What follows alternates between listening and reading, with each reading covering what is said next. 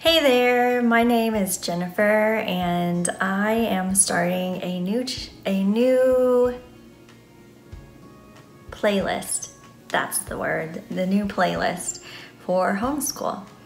My family and I have decided it is the best for this coming school year of 2020 to 2021 that we are going to homeschool our children. Well, I will homeschool my children, and we're starting this journey, and I'm ordering curriculum and getting ready to start the school year in a little over a month, which is really frightening and exciting at the same time.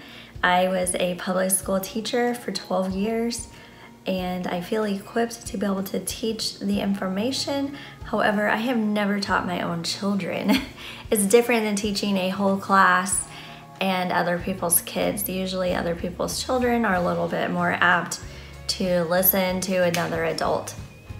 So that will be interesting, teaching my own kids, but specifically I am really curious about organization and planning, and I'm looking for tips and advice for planning the week or planning the month or planning a semester, as well as organizing the materials, because I've ordered textbooks and other things and they're not even all here yet.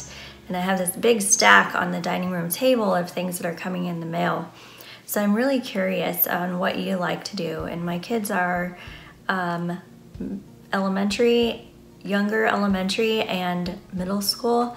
So I'd really love advice on that, on like the everyday logistics of getting things done, and just my part on planning for the future, how far ahead do you plan, and things like that. And we are joining a co-op to have interaction with some other kids who also homeschool, and also hopefully I'll get some really good advice from those parents that we're joining in the co-op.